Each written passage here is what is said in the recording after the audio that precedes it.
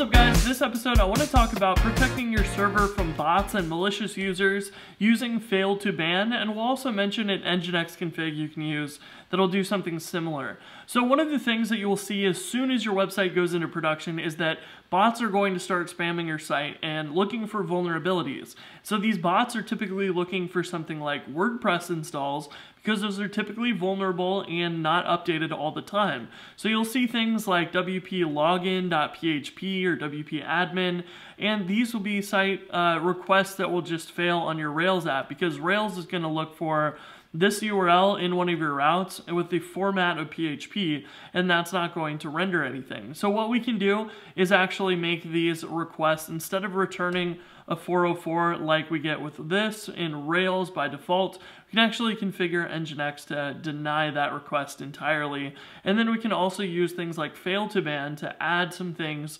to our server so that if a user attempts to hit these a few times, then we can ban them and block their IP address because we know they're trying to do malicious things. So that's what we're going to do in this episode. So if you're curious about seeing these types of requests on your app, you can look in your Rails logs, and if you scroll through them, you should see routing errors, and they should match things like this where we went to /wplogin.php.